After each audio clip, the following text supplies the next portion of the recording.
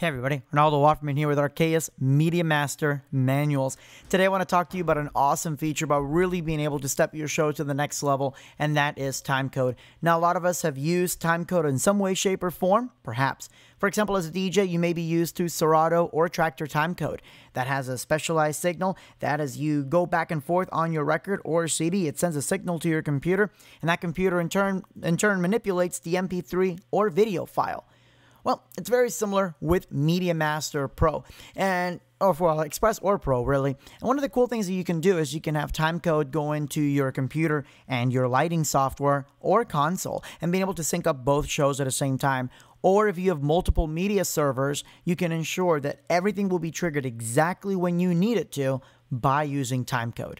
Timecode is very important, for example, for theatrical stage productions, any kind of performance, anything where timing is of the most important element or, the absolute biggest factor, timecode is it. Now, first of all, where do you get timecode? You may already have SMPTE timecode, but if you don't, you can actually go here where it's actually literally called LTC, and the link is going to be on the description on the video. But all you got to do is generate it. So we're going to go ahead and go back here so you can see how that works. Let me refresh it. So I want you to see all the default values. Flavor, just leave that. If you don't know what you need, I just left it at 29.97. Sample rate 48. Bit depth 16-bit. However, on start time, it says 58. Don't do that. Do 00. And then you can set your start time for whatever you want, do the CAPTCHA, and generate. And if you use the software or, this website quite a bit, make sure that you donate to them via PayPal, because doing stuff like this, isn't exactly free for them. So make sure you give them a thank you gift. Now, going back over here, and obviously, as the name suggests, the timecode that is currently accepted on MediaMaster is the SMPTE timecode. So now that we've done that, I download it over here and I open up into QuickTime. So how do you get timecode into MediaMaster? Well, I'm running it on the same computer here so you can see what I'm doing. But if I'm going to be doing, for example, if I'm going to be triggering my lighting software and MediaMaster together and I need a trigger remotely, I may have my timecode on my phone, right? And you can download plenty of apps to be able to really control, instead of just using your music player, you can download literally a DJ player and play that timecode. And a lot of times I've gone, from my phone directly into like my small Yamaha mixer, and I've taken one signal into one computer, one into the other computer. Whatever way you do, make sure that you send that stereo signal out. Don't just try to split left and right, because you're going to have some adverse results. Now, that being said, this is going to be a multi-part series video, because timecode on MediaMaster can control not only your individual videos, but you can even control Cue Player. And this is where if you're doing an all-out production, that's really important to know. But for now, we're just going to keep it very simple to control a video file. So let's go ahead and open this file up here that I have.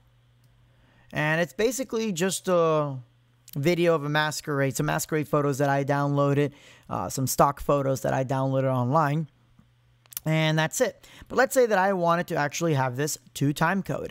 So on your loop mode, and just in case you didn't see it, click on Edit. On your loop mode, you've got all your different looping options. Just click on timecode. And you're good to go there. And now I'm going to launch QuickTime. Now, QuickTime, I have a loopback on my Yamaha mixer, which basically what I play on QuickTime, this is going to see. And the timecode is going to be right here. So when I play the timecode, I'm not going to talk, so it'll actually pick it up. When I do talk, you'll see that it's going to disrupt it for a second. But here we go. Let's do this. Timecode in, and 3, 2, 1. Notice the timecode down here on the bottom. Now watch what happens when I jump.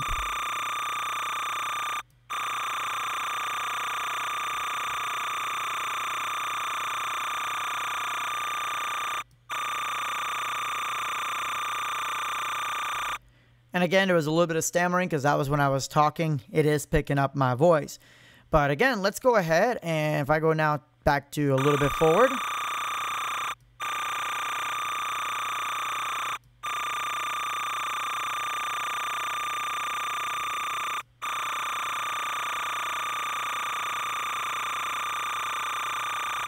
So again, in a nutshell, that's pretty much how timecode works.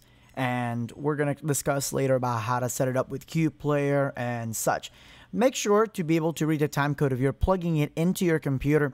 You want to make sure that on audio, you have your input device. I'm using my Yamaha AG06 mixer, so I select that from my sources. If I'm just going to do timecode straight in through the normal jack on my computer, you want to select the built-in input. And of course, here on your preferences in your timecode, you could even do your frame offset. Right now, the source, the only thing you can choose is audio, but on frame offset, if for any reason you need to correct your timecode, this is where you can do it. Very simple, very easy to use, but it gets a lot more powerful when we're talking about being able to do it on something such as the Cube Player. Any questions, comments, or anything that you would like to see in the MediaMaster tutorial series on my YouTube channel, please leave them below. Make sure you guys hit that subscribe button, click the thumbs up, and share with other event professionals that you believe could benefit from watching these videos. Thank you guys so much. Have a great evening, and God bless.